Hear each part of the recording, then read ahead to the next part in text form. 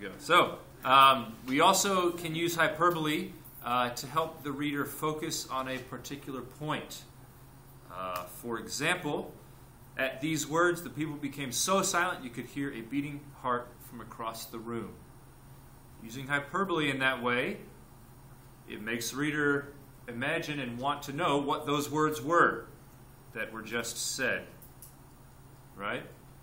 So using it didn't really become that silent because you obviously cannot hear someone's beating heart from across the room no matter how silent it is. Okay? So we use an extreme exaggeration to help the reader focus on the important part of what we want them to say. In the case in this phrase, it is whatever these words were that were spoken. So that's